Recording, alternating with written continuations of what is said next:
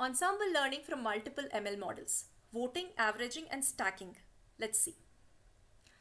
So most of us are familiar with bagging and boosting, commonly used forms of ensemble learning, examples of which are random forest for bagging, which combines typically multiple decision tree models, and boosting, which tries to reduce the bias by learning a sequence of models, typically again decision trees, each of which is learning from the outcome of the previous one. So what if we want to combine multiple different types of ML models? In fact, this is a very common strategy in a lot of the online competitions that you see, and also in several production systems. So how do we do this? Let's take an example. Suppose we have a classification problem, and suppose we want to learn 4 different classifiers: a logistic regression classifier, random forest classifier, a support vector classifier, and an XGBoost classifier. Each of these might work for different parts of my data well. Now I want to combine the outcomes of these to get a better outcome. A simple way to do this is by voting. So for instance, I train these classifiers with my training data, and then each of these classifiers will give a different prediction given a new data point. Let's say these predictions are true, true, true, and false, assuming I have a binary classification problem. Then I can aggregate by voting, by taking the majority or the mode of these outcomes and say the answer is true, because there are 3 trues and 1 false here. So what if I have a regression problem? I could easily extend this by averaging. So I train 4 different regression models with my training data, and given a new point, I take the outcome from each of these models and then average the outcome to give the final result prediction.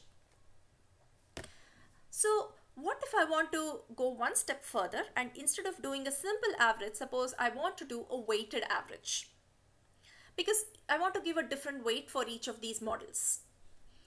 How do I learn these weights? So one way is stacking, which is building a meta model. So for instance, if I have a regression problem, I can build 4 different models. I can learn 4 different models from my training data. And now I can also learn a meta model where the features of the meta model are the predictions from these different models. Given the same input point, what are the predictions from each of these models? That's the features for my meta model. And the target variable for my meta model is same as that for each of the individual models, of course, the original target variable. I can also augment this by saying, along with giving the predictions of each of these models as features, I also give the original features as input features to this meta model. The advantage of that is it gives it more context. For example, for some part of my data, suppose model 1 is working well, while for another part of my data, model 2 is working well. So giving the input features enables it to take some context, saying, okay, when the features are like this, use model 1, when features are like this, give more weightage to model 2, and so on, so that it gives the weightage more meaningfully based on the input features. So this can be used for both classification and regression. Now you can implement this manually, that's pretty easy, or you can do sklearn.ensemble.stacking classifier. So here's a small example from the Sklearn documentation, in fact. So you have you can define a bunch of estimators. One is a random forest classifier here, and one is a linear SVC. And you can say you have a stacking classifier that takes as input these different models or estimators. And then you say the final estimator is logistic regression. That's the meta model. And now you do the exact same thing that you usually do, and you do a fit with your training data, and you can build a meta model this way, which will automatically combine the outcomes from all your estimators with the appropriate weights. So just to recap what we talked about today, we looked at different ways of ensembling.